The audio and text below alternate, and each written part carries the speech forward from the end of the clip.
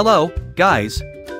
This video will show you how to place a single order or place orders in bulk. Let's learn how to place a single order. From your DSers dashboard, switch to the Open Orders menu. For orders placed to AliExpress, navigate to the AliExpress page.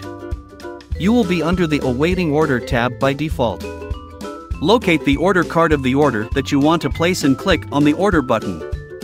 In the pop-up, keep the Order via API, place the Orders Faster option selected, or switch to the Order via Chrome extension. Automatically use Received Coupons option to apply eligible coupons and shipping discounts.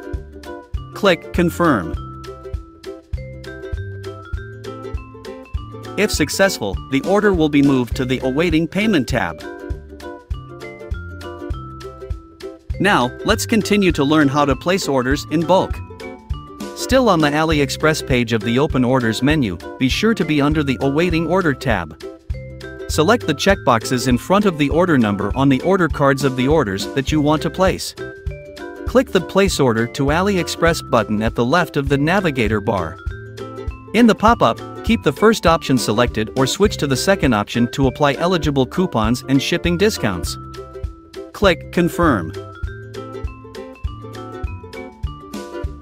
Once they are placed to AliExpress, you can check them under the Awaiting Payment tab.